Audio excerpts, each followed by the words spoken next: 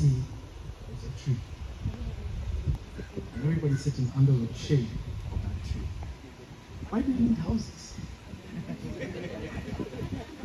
But when you think about it, when you develop a house, when you want to get into a neighborhood that you enjoy, then you need to have a little bit of order. And that's what controlled developments are about.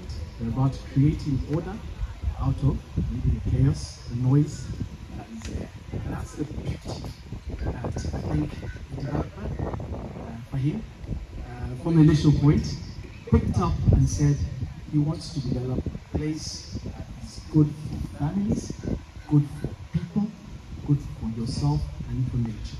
And that's beautiful. And there are not very many developers who say that. So I think that's really, really great.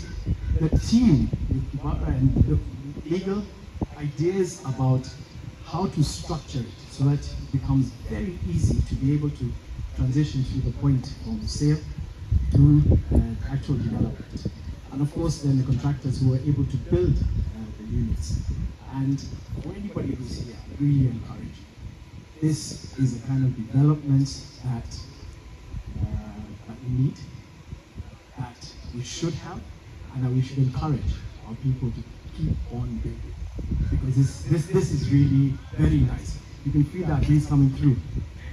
And with the spacing between the plots and the housing that is there, every house should have cross ventilation, should have light, should have greenery around itself.